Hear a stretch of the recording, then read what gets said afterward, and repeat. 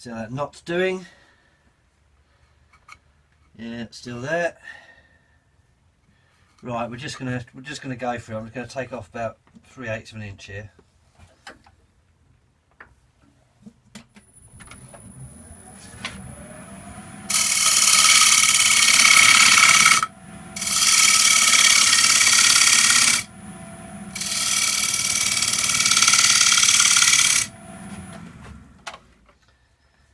And that should do it. Lovely. Right, here we go.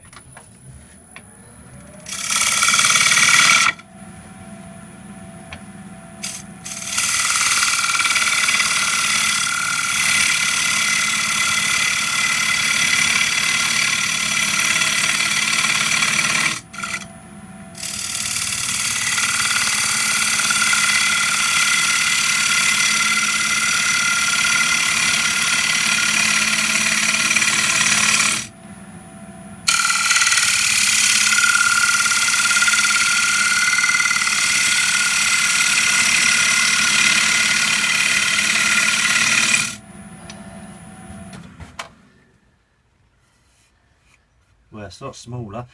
Fortunately, this has left us enough chunk here to make a spigot on, so I'll go ahead and make that.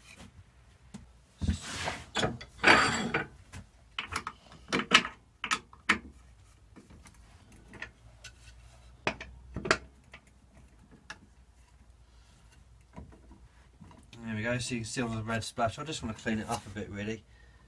Reduce that foot slightly.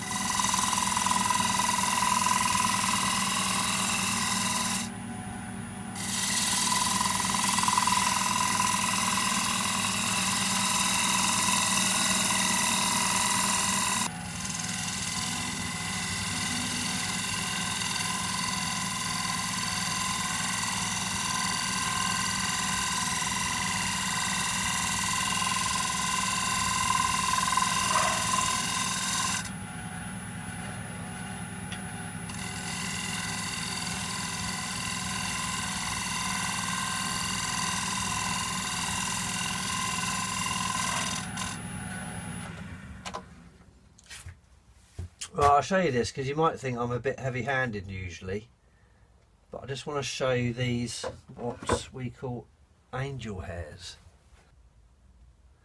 So this is the fine shavings you get when you're shear scraping. You can see those, very, I mean almost like dust. Just about, see those, there you go. That is shear scraping. That's what you want to get. Really fine, smaller than hairs, that is. Good stuff. And that just gives it a lovely finish. Not there of course because I'm finished there, but absolutely wonderful there. Just cuts down on the sanding really.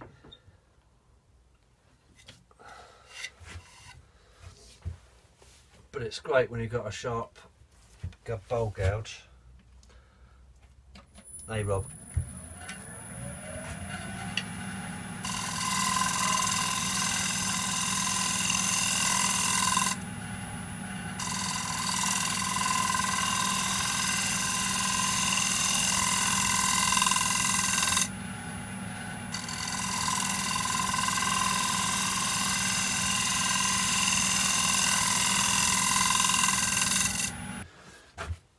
So everyone knows what sanding is. It's like this really.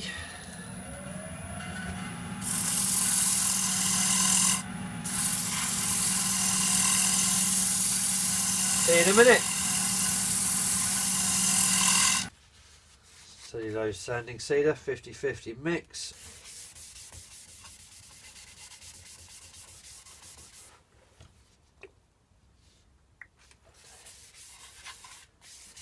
And you've got to be quite quick with it because it does dry so fast.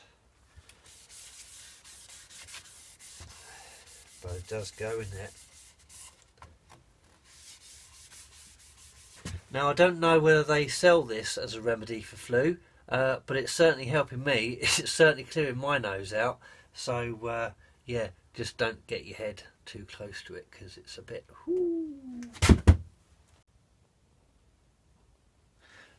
Okay, using everybody's favourite, which is Hampshire Sheen. This is Hampshire Sheen Original. Wonderful stuff. Super hard coating. Lovely lustre. You don't need a lot of this stuff because it goes a long way. And just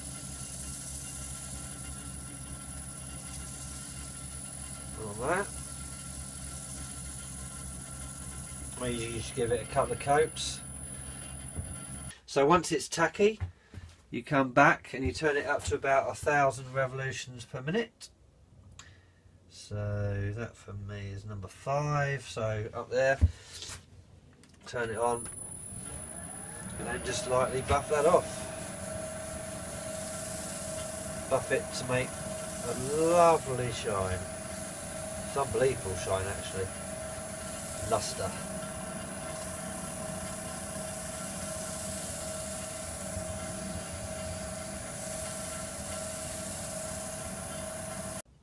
So you can see the beautiful shine that gives. Really, really nice. And very hard wearing too. So now the bottom's done, we're going to flip it round and concentrate on the top. Now I haven't sanded this because I've still got to take off that bit there because that will affect the finish that we're just about to do, it being a higher level and all. So I'm going to take that off, then we're going to sand this and get a decent finish on that.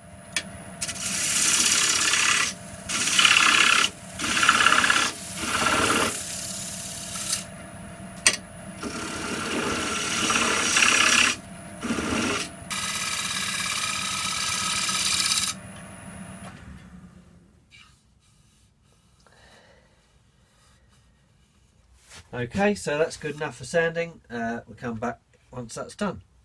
We're going to put lots of this ebonising lacquer on.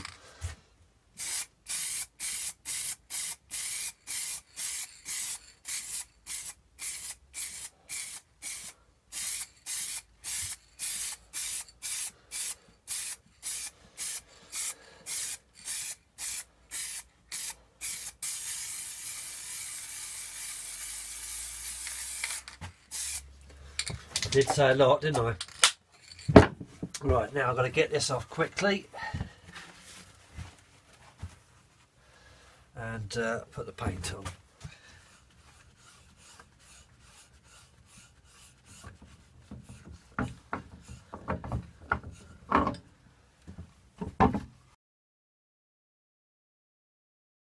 Okay, so break in the filming here. It was only while I was editing the film that I realised that I'd actually pressed a button on the camera at the wrong time and filmed all the stuff you didn't want to see and didn't film the stuff you did want to see.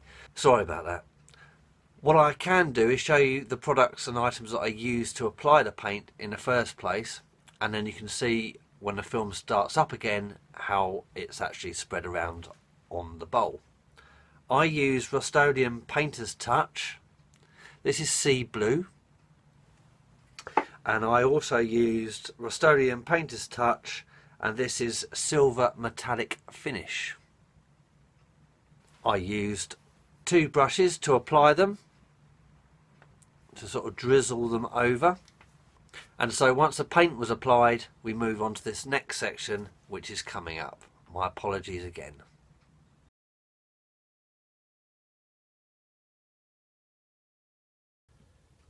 So there we are, we're in the shroud. Are you ready?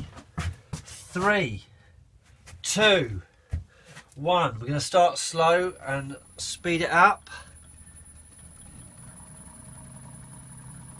See the paint is already coming off. Let's just stop it, have a look. Right, now we're going to go for it. Are you ready?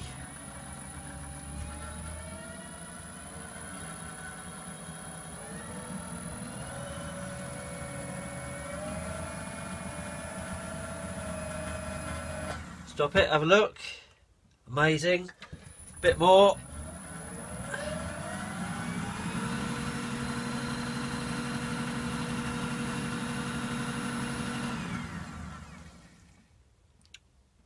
That is fantastic. Let's have a quick look at that.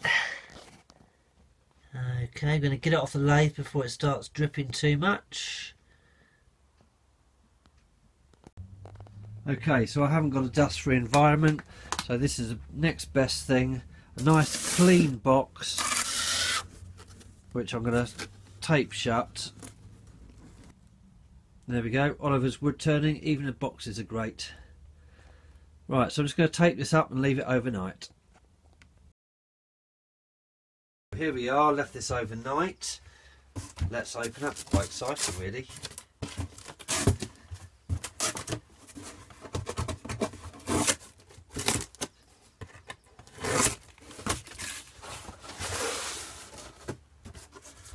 Oh yeah. Wow.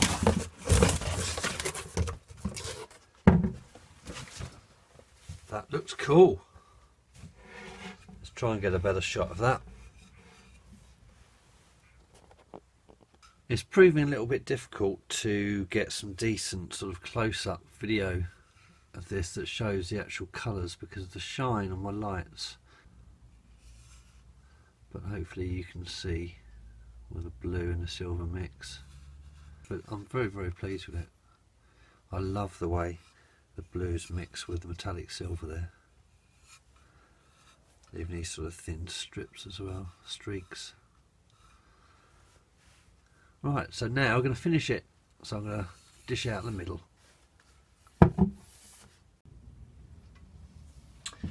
Okay, so mask on.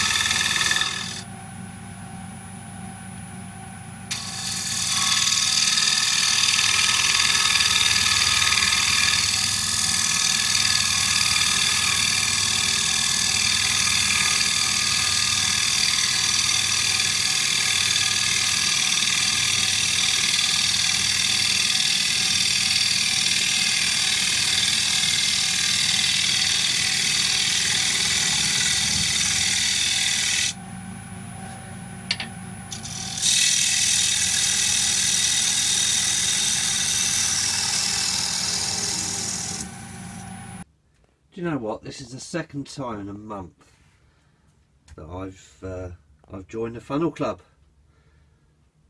2 years, didn't do it. And there we go, twice in 1 month. Another really cool effect using the spin method. I really like it. It's something that you can sort of play around with a lot. I was going to finish the bowl, but actually I've got another use for it, so that will probably be my next video. So here's the finished, as it were, product. Just see me peeking over the top.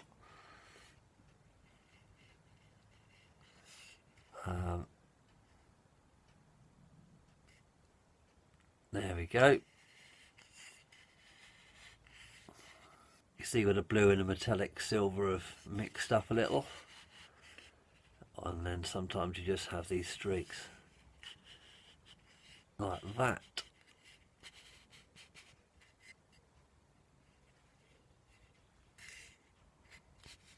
Very cool, and it really does sort of glitter in the light. So there we go, really. Another cool effect. So this is the second time in a month I've actually gone through the bottom and ruined it. Well, I haven't ruined it, because what I'm going to do is I'm going to do something different. This will be finished next project. I promise you. So yes, I'm going to be tearing this off again, and yes, I'm going to be doing something that I have done before, but it should finish the bowl off really nicely and hide that hole completely. So until next time, take care guys, be safe.